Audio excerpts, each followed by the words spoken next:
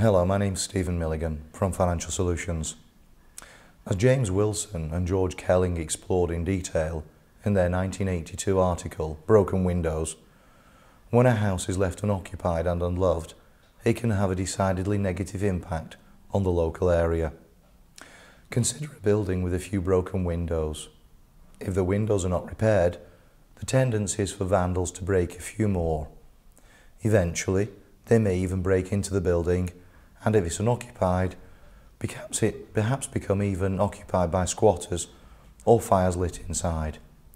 An empty house can be accessed by children or vandalised, possibly becoming a drug den. None of these are attractive to local residents.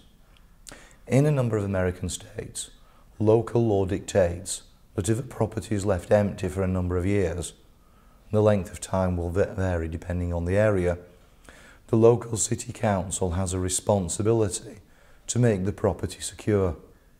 Unfortunately, however, as local authorities often lack the necessary funds to invest in redevelopment, this often results in the property being demolished. Importantly, if this happens because that house has become abandoned, the land can't be rebuilt on for the next 20 years. Because of this, many of the houses we develop initially belong to private owners or banks who are willing to let us purchase the property in order to ensure they receive some return from it, as its destruction would mean the loss of their asset. Transparent, ethical and profitable. Everybody involved benefits.